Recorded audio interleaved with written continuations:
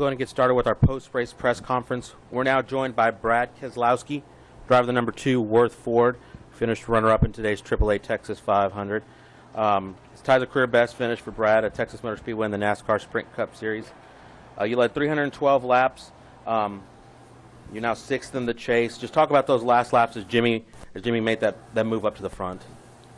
Yeah, it was a good race at the end, and we led a lot of laps, a lot to be proud of, and came up one spot short, which is unfortunate, but still we had a great day. Just one step short of having the awesome day we needed to have, but we know if we keep running like we have the last 2 weeks that we'll win races, and we need to win the next 2, and I understand that, but I think we have a great opportunity to do it as well.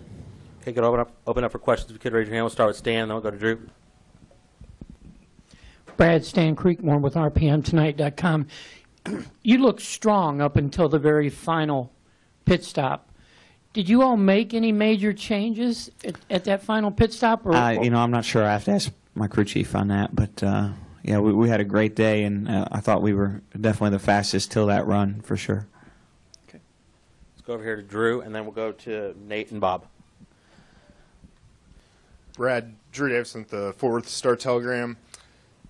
Obviously, there's clear disappointment, and I know it's still fresh, but do you think you could have done anything different to hold off Jimmy, or was he just too fast? Oh, I'm sure we could have done something different. I don't know if I could have, but we could have. We'll have to go to work and try and figure it out. Let's go over here to Nate. Nate Ryan, NBC Sports. The way the points are situated now for you and Joey, it's pretty much one or the other, it looks like, at Phoenix. Is that going to make it tougher? Does that make this harder to swallow that if you win this, if it gets in? Yeah, I don't know. I haven't really had enough time to look at that, to digest it, Nate.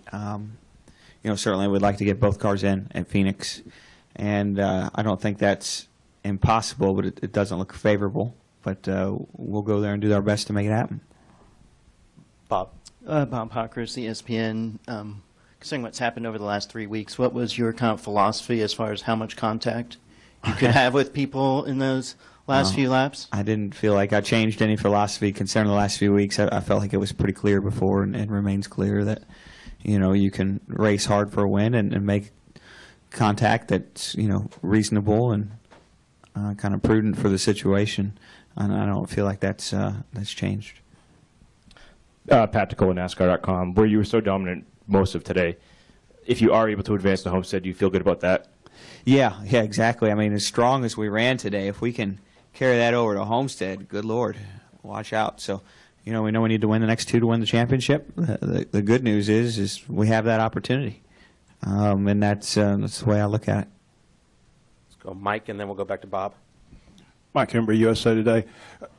You in the 78 barely touched there when you were racing late, and did that have any impact on the rest of the race at all for you? Yeah, I don't know. It certainly is never helpful when you make contact with another car, to your own car or theirs. As far as whether it hurt my car or not, I couldn't answer that.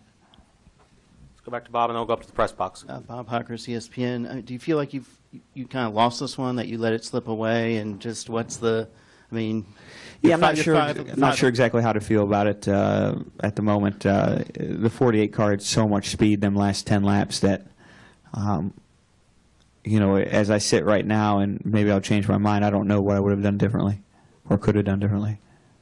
So, does that change maybe your level of disappointment?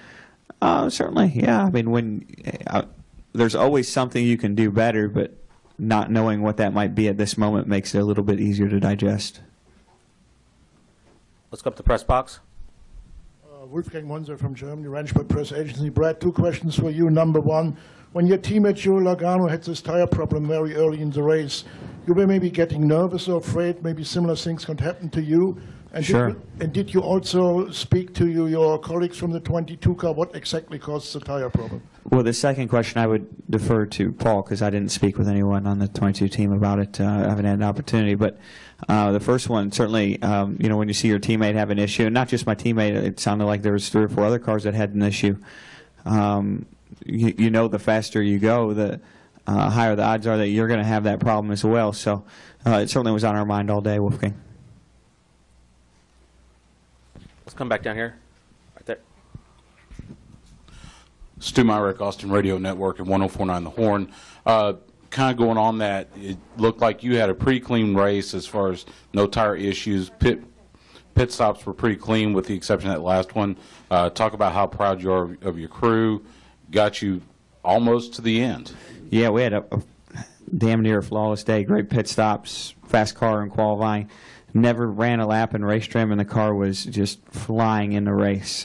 So, you know, my team, I feel like, did an excellent job all day long and has a ton to be proud of. Any additional questions? Brad, thank you very much. Thanks, guys.